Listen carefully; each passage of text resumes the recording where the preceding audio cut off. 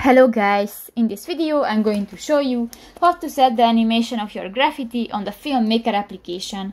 But first of all, I just want to mention, please don't forget to subscribe to our channel, because at 100,000 subscribers we are going to show you our YouTube revenue statistics and growth strategy, how to make money online. So let's jump into it. First of all, open the application on your device.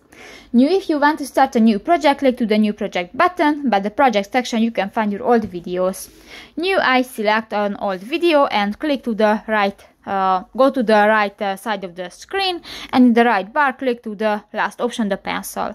Here you can draw to your video, and if you go to the animation section, you can add in animation, overall animation or out animation to your graffiti, and just select one, for example the overall, and select the type and done. So that's pretty much it for this video guys. See you in the next one. Bye bye.